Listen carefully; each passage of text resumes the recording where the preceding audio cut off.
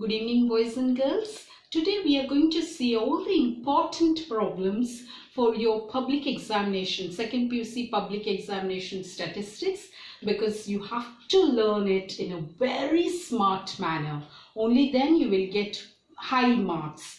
And when you aim, you have to aim for 100 marks.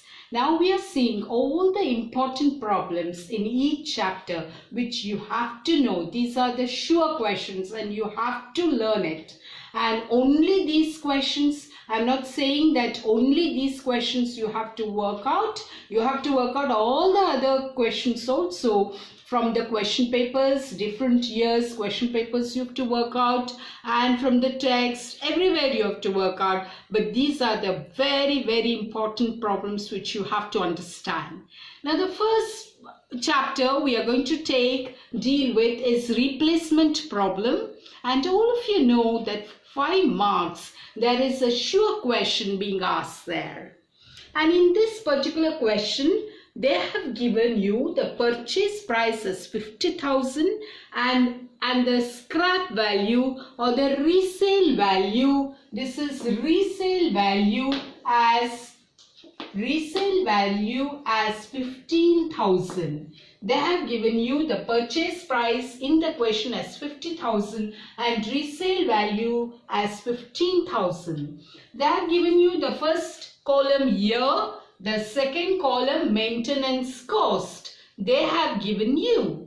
Now what you have to do is this resale value or the scrap value we must take as the third column here.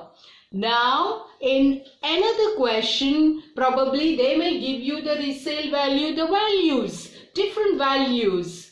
But here they have given you only one value. That is, any time you just sell your commodity, the resale value which you're getting is only 15,000. So in the question it's been given that 15,000 is the resale value. So you have to write 15,000 everywhere. That is S column. Now the next column which you are going to write is P minus S. So P is the purchase price, that is 50,000, minus S column, and S column is the scrap value column. So P is 50,000 minus 15,000 is 35,000. So everywhere it is 35,000 because your scrap value is the same. So you're going to get the same values here. In case I had given you the scrap value as different for different years, then this column would not be the same always. It would be of different values here. Now next column is summation C, that is cumulative maintenance cost. So how do you get that? You have to go to maintenance cost. So the first value is 500. So you must write 500. Next, how do you get the next number here? 500 plus 700. So you are getting 1200. How do you get the next value? 1200 plus 1200. You are getting 2400. So once again, 2400 plus this one, you are getting 7900. 7,900 plus 12,000, you are getting this value.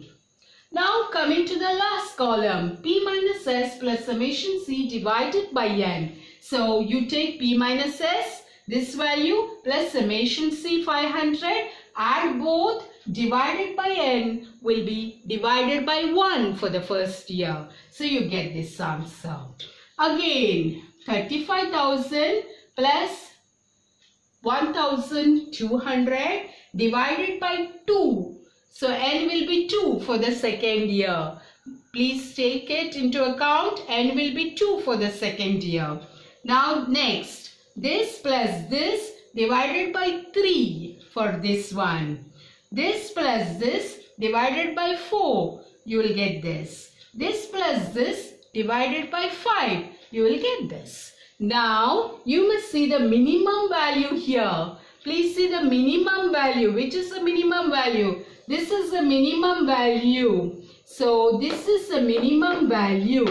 And so Which is that? Year. Please see which year it is. This is a year. So what is your conclusion? Your conclusion.